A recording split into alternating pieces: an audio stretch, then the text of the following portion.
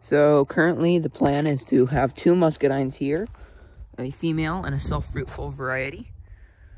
And that will be the experiment to see if muscadines grow here in Southern California. And then here is the Awari Satsuma Mandarin hole. And this will be espaliered, and it has the best view of the house. And here there will be 1 more muscadine and 2 regular table grapes. The University of Arkansas breeding program, the Hope and Joy. And then here, Espaliered Cordon trained apples. So those are the ones that grow at a slant and have many fruiting spurs. And there will be approximately 5 here. And then here, 2 bud grafts. So these 2 vines will be bud grafted with Flame and Thompson. And then this is a black Manuka grape. It was planted bare root in January. And it has some good growth on it already.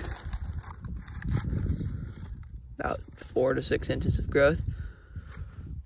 And then here is the Espaliered Asian pear, 4-in-1. And possibly grafting some of the regular European pears onto these top wires. So getting one of these to grow up and cover the top wire. Then here I have some Picpoul Blanc that I started from seed 1.5 years ago. And then the rest of this trellis will be filled out by more Cordon trained apples. And this is more Cordon trained apples. And this is more Cordon trained apples.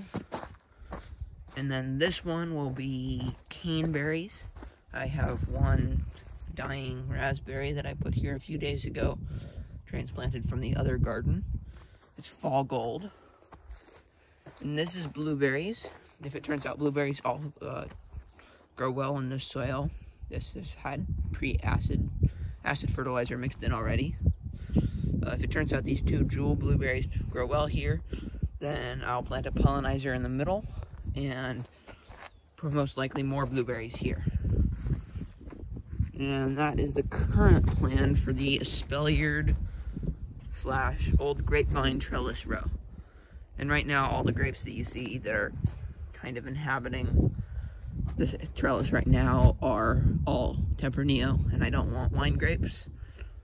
We ripped out already approximately 100 vines from here already.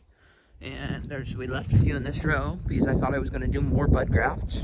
But I'd rather have apples, and then there's the Muscadine experiment.